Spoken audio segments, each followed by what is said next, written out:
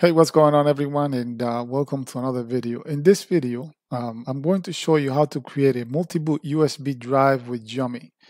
So let's get started. All right, so the first thing is to go over to Yumi. So the address is pendrivelinux.com/Yumi dash multi-boot USB creator. And scroll to the bottom. Here, they have two versions. The first one is Yumi 2.0 and the second one is Yumi UEFI 0.0.2. I would advise you to get the Yumi UEFI. This one, I've tried them both. I've completed the process of creating a multi-boot USB drive using both of them. And that one has advantage of the other one and vice versa.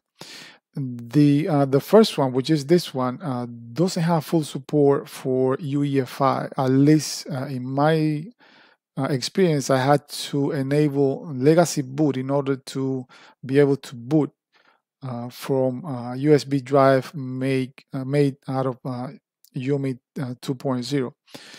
So if you want full support of UEFI, download the second one. The process is pretty much the same. So go ahead and download one. And so the next thing that we're going to do, we're going to start Yumi. So I'm going to right click on Yumi, run as administrator. And first you will be presented with this screen. So I'm going to click agree. And next I'm going to make sure that I have my USB flash drive inserted into my computer. I'm going to make sure also that I select the right USB drive. You don't want to make the wrong selection here. You could click on show all drive. If you click on that drop down menu, you're going to see a lot more drives. So a good way to find whether or not you are selecting the right USB drive is to go into my into this manager and take a look at the drive that you have connected into your computer. Usually it'll give you a letter associated with that drive.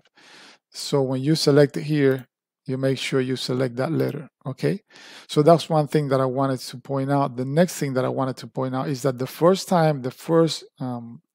that you're going to copy into the flash drive, you need to format your flash drive. So I'm going to select FAT32. I'm going to format my drive as FAT32. And next, I am going to select the ISO image that I want to copy. Notice that Yumi has a big selection of ISO images that I can detect, although you are responsible for downloading the ISO images. I already went ahead and downloaded the ISO images beforehand. My selection that you know is a must to have for me on my USB flash drive. One is Coloncilla, so I already downloaded that one. The other one is System Rescue CD. Another one is Hirens Boot CD. This is a PE or pre-installed environment. It's a slimmed down version of Windows. Very good to repair Windows system. The other one is Online NT Password and Registry Editor. This is very good for resetting password. And a few other ones, but these are my my choice. So let's go back into Yumi. Once you download those ISOs, I'm going to start by selecting System Rescue CD. Usually it's under System Tools.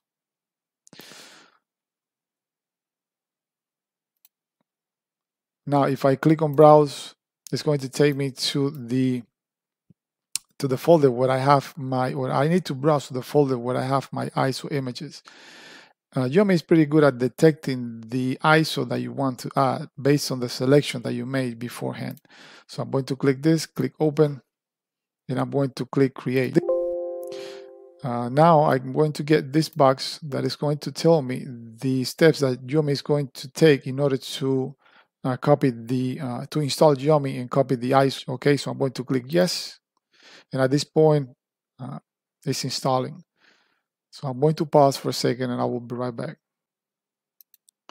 All right, once it's done copying the first ISO, I'm going to click next And it's going to ask me if I want to create or add another distro. So I'm going to click yes. And that is going to take me to the previous window. Again, select the same process. And this time I'm going to select another ISO and click browse. Notice that now formatting shouldn't be selected. So I'm going to click browse. Again, it'll select it for me. And I'm going to click create. Okay, so it finished again. So click next, yes. And basically we need to repeat this process again until we finish adding all the distros that we want to add. I want to mention that if you're going to add a pre-installed environment like bar PE or Hirens Boot CD, you need to come here to this section where it says, let's see, other OS and tools, and then select Hirens Boot CD pre-installed environment. All right, so I'm already finished copying ISO images into my USB drive. But before I boot off the USB flash drive, I want to go over a couple of things. So one is the fact that I want to mention the structure that Yumi creates on your flash drive, on your USB flash drive. It'll create a multi-boot folder. It'll create an EFI folder and a boot folder. Most of your distro will be copied into this multi-boot folder. If you come here, you can, there are a couple files that I want to mention. One is this yummy.png that if you double click on it, basically contains the background of the menu. When you first boot into Yumi, you're going to see this as the background. So if you want to modify your background and add your custom background, this is a file that you might want to replace and give it the same name. Another file that I wanted to mention is this sys linux CFG. Let's go ahead and open this. I'm going to open it in Sublime, but you can open it with Notepad. So this file is a configuration file, contains the menu, the initial menu that you're going to see when you when you boot into your USB flash drive. Notice that the menu is divided in 3 sections. When you add too many ISOs into your Yumi USB flash drive, Yumi divides the ISOs into categories. Notice that it creates one that is called System Tools. It creates another one for Hirens Boot CD pre-install environment, and it creates another one for antivirus tools. The name of the menu, that if you want to change the menu, is this entry here that starts with menu label.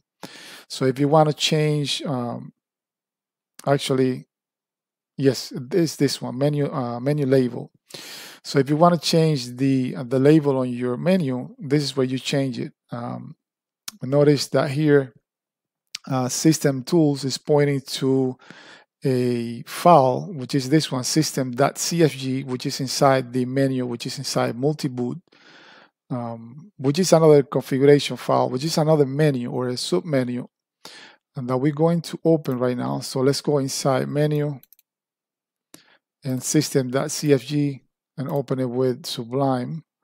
Now here we can see all the ISOs that Yumi considers to be system tools.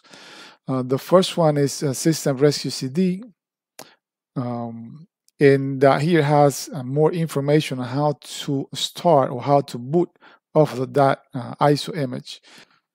Okay, so one of the drawbacks of Yumi is the fact that you cannot test your USB multi-boot installation. So you basically have to restart your computer. In this case, I'm going to use VirtualBox to test the installation. So I've already made a copy of the USB drive. I clone it. I create an image of that drive. So I'm going to boot off that drive. So I'm going to start here.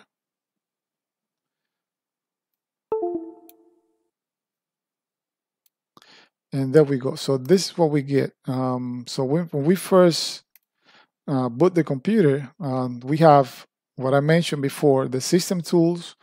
We added Hirens Boot CD and antivirus. So if you click on, for example, the system tools, it'll take you to another submenu where you have all the system tools, all the system ISO that you install. And that's as far as everything that I wanted to cover for this video tutorial. I hope you guys find this tutorial helpful.